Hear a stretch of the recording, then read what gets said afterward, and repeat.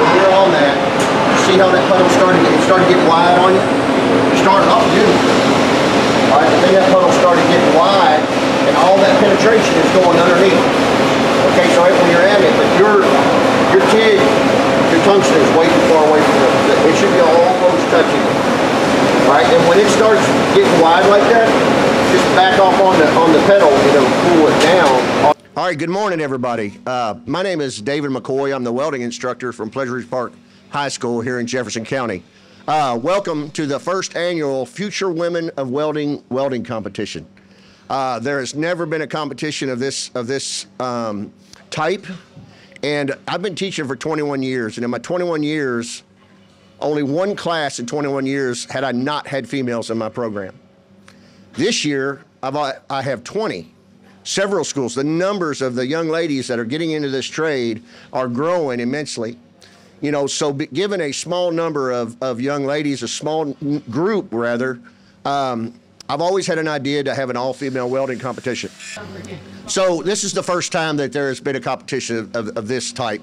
And I've always had an idea of wanting to do an all-female welding competition because I think it's important not just to include this group being as small as it is, but to celebrate the opportunity for them to be in such a trade such as it is. When I talked with Nick Brown and Jeremy Killenbrew here from the 502, we were talking about this competition, and they welcomely said, we'll do it.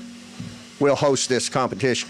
And that's where we're at. We've been fortunate enough to have 14 different schools here, and we've got multiple partners from Jefferson County and all over the state.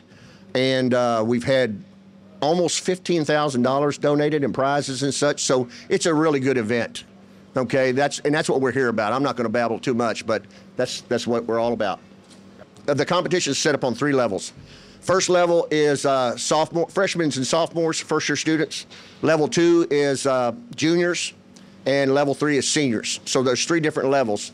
And as you see by the trophies behind me, we're having trophies 1st through 5th place in all 3 levels. So it should be an awesome thing. And the drawings are pretty complex, and I'm anxious to see how the outcome of the competition is. So I'm Danielle Roberts, and I'm from PRP High School. I'm a senior currently, and I think it's cool that we get to come here into a competition because there's a bunch of other girls from a bunch of different schools, and you get to test out your skills, and you get to see like how other people evaluate and make up their decisions on how they build stuff and like what they do first. And I think it's cool because I don't know, I'm just going like a step at a time here, and I'm working on the competition to work on my skills so that in the future, whenever I go into welding for whatever part that I want to be in, I can kind of test my skills and see how I'm going.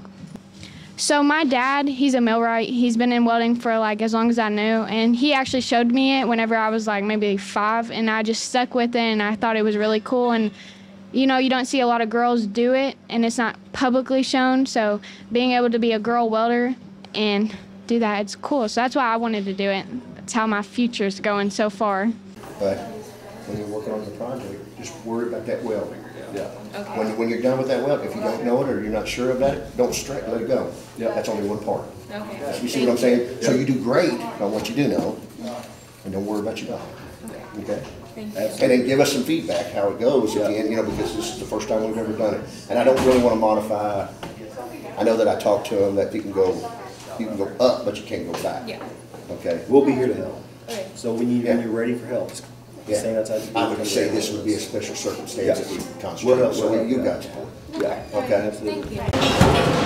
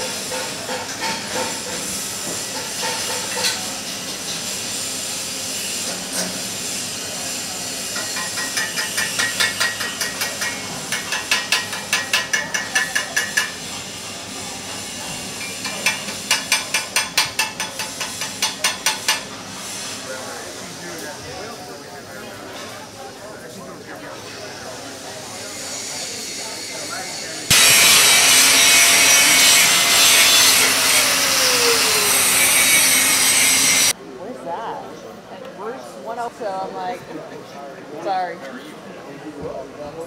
didn't want to see old Bashir? It's like I was just here.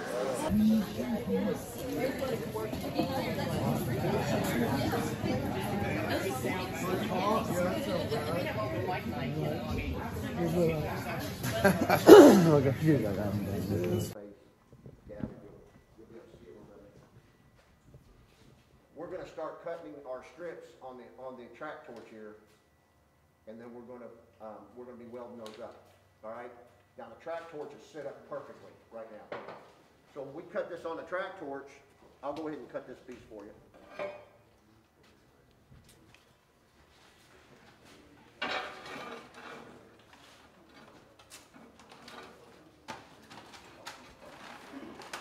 Now remember, I do not want this track torch cutting all the way up against this table.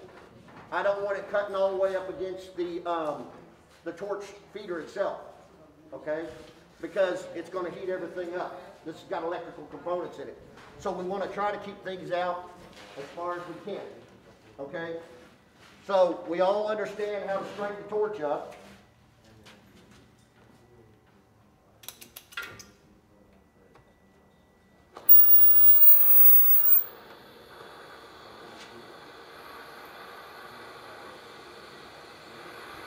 You hear it, right? You hear how that sounds? It doesn't need to be any harsher than that. Okay, because we've got it too loud. You hear that? That's so good. Okay, that's so good. So you want to make sure that you dial it down. As you see that flame, it's over 1/4 of an inch. Over 1/4 of an inch. If it's smaller than that, it's going to be burning back here in the tip.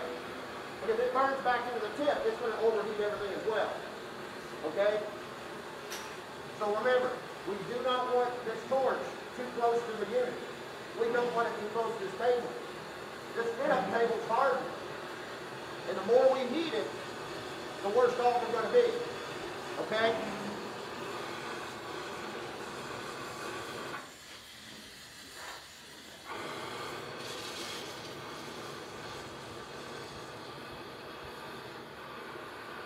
So you all know the drill.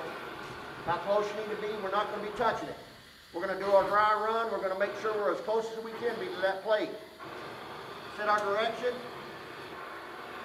Let it heat up.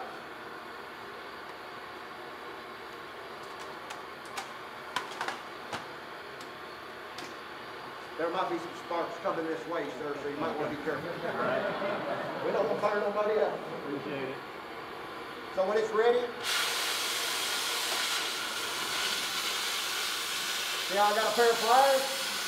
We're going to grab it with a pair of pliers.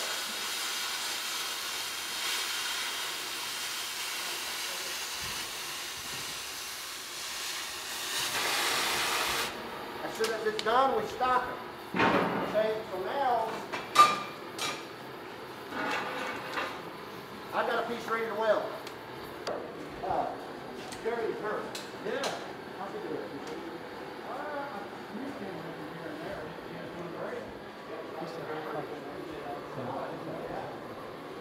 I know.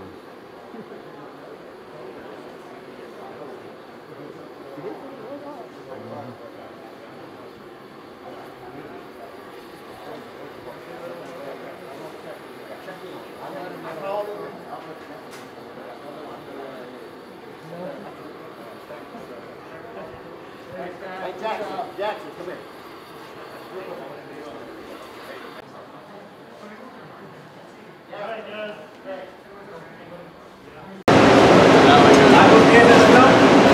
Yeah, so you see where you're starting was nice, okay?